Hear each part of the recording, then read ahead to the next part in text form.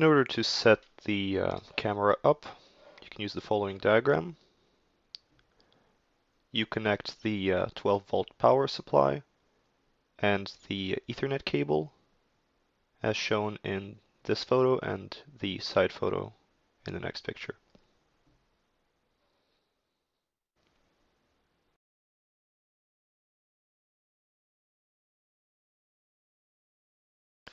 To edit the camera software settings, head into Settings, Configuration Dialogs, Camera. Here we can select the camera interface. Either we have no camera or an IP camera. And if we have an IP camera, then we have to set an IP initialization lane. The line will always start with RTSP : // and by default the address will be 192.168.0.80 for our camera with a case and 81 for our camera without a case. The pattern size should be set to be larger than the marker itself, anywhere from 50 to 70% larger, and that's done to have some white space around the marker. Our region of interest coefficient for the pixel to length ratio and our camera shift will all be set automatically on the newest software versions when using the Calibrate button in the Camera tab. We typically assign Tool 10 to Camera by default, and we can also assign the camera offset from the working tool in the X and Y plane, and our tool length in the Z plane. The Ignore Decoder error flag is typically set to off unless the camera is specifically having a lot of artifacts or noise when sending the information over to the computer. Our pattern match level is the level of parity between the reference marker that we will be taking a photo of and the other markers that it will be comparing it to. Lower numbers mean that you need more parity, higher numbers mean less parity. So effectively, if you set this number to 0, you are effectively telling the program that every new marker should look exactly like the old marker to be registered, which is typically not going to happen because you're going to have some sort of light variation, material variation, some very slight differences. So it's advised to set this to some value around anywhere from 40 to 100, depending on your material. If you set this number too high, let's say to 500, then you risk running into a lot of false positives when trying to recognize the markers, so that's not recommended either. Here you will have a graph which will show the match level or the parity level between what's expected and what's actually shown on the screen. And last you have the image sensor correction, and that's used when a camera outputs its image in an aspect ratio that's different from the default. And if that's the case, then you will see the circular marker either shifted or stretched or compressed in some way, and then you can set the flag to be on, but it's typically off by default. For the calibration process, we can head into our settings, go into the camera tab, and click on the Set a New Pattern button. This will record a photo of the marker that you see on the screen to use as a reference. After that, you can press the Start Calibration button. And here you can see that the machine is now moving automatically. It will move in the positive X, positive Y, negative X, and negative Y direction until it cannot see the marker. And that's done in order to select the pixel to length coefficient.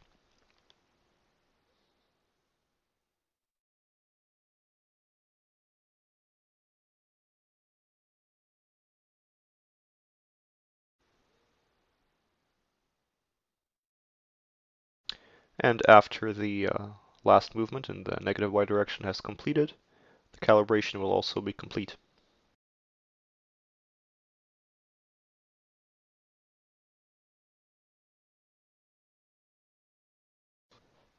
In this tutorial, we'll be using Inkscape, which is a free open source Linux application, to create our DXF file.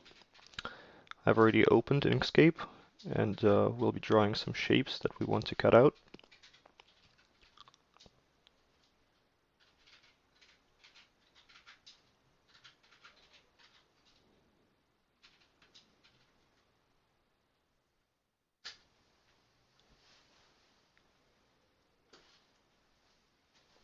I'm going to reposition them, and after I've repositioned them, I will add a layer. And this layer will be called camera. In this layer, we will add circular markers. And I'll set their diameter to 6.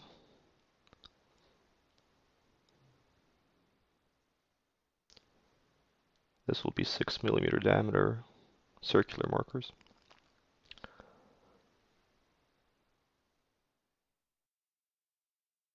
And I'm just going to copy it and set the markers around on the outside of the shapes that I want to cut out.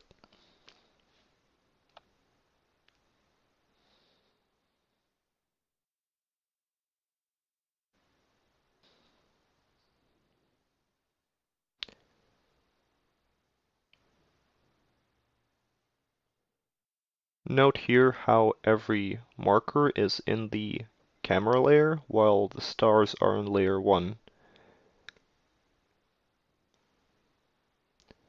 Now that we've positioned everything properly, we can save as, and we will save this file as a DXF file, as a .dxf file.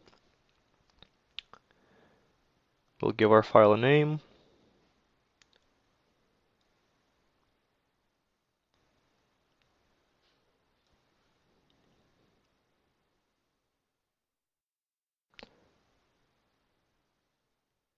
Once we're saving the file, it's important to select the LW polyline option instead of the RoboMaster for myCNC to properly recognize the lines being drawn in the DXF file.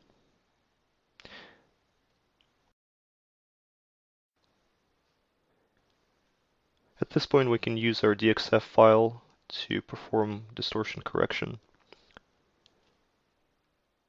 We can load our DXF file that we have saved previously. Note how we have two layers. We have a knife in layer 1, which we will set to tool number 2. And we'll have a camera,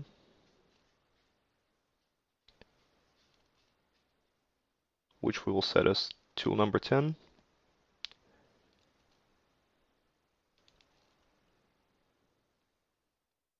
We load that. And here we have the file on the screen. I have already printed out a file. I have printed out a page with the DXF image. And what I'm going to do is I'm going to rotate it in order for the program to correct the G-code using our markers that we've created previously.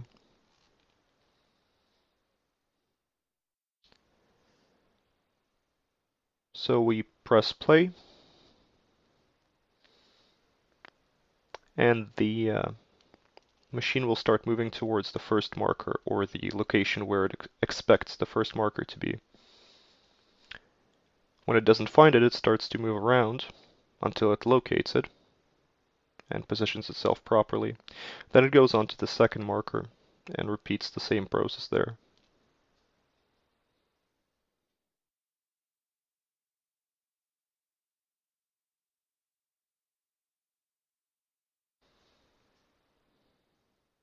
This is our marker number 3 now.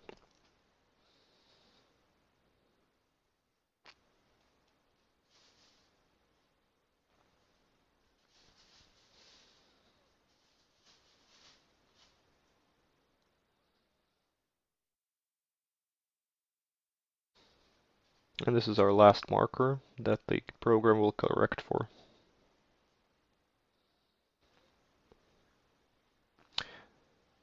As you can see, the G-code has been corrected. It has been tilted somewhat. And now the program, the actual program, will begin to run. And we're just going to let it run to see if it's corrected itself properly. And here it is. Since our camera has a 0 tool offset, it's now going directly over the line. So we can see that it's precisely at exactly the same location as we expect it to be. And here we're just running through our G-code.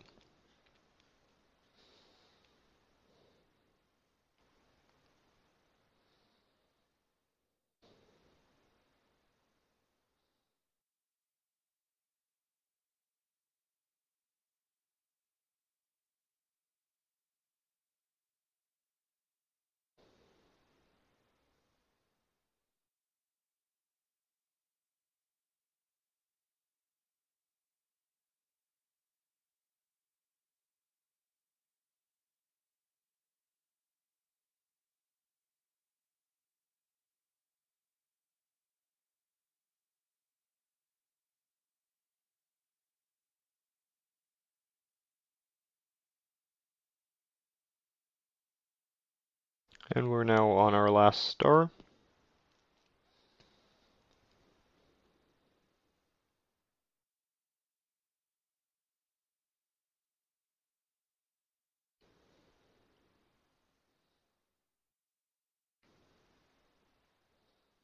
And there we are, the program is complete.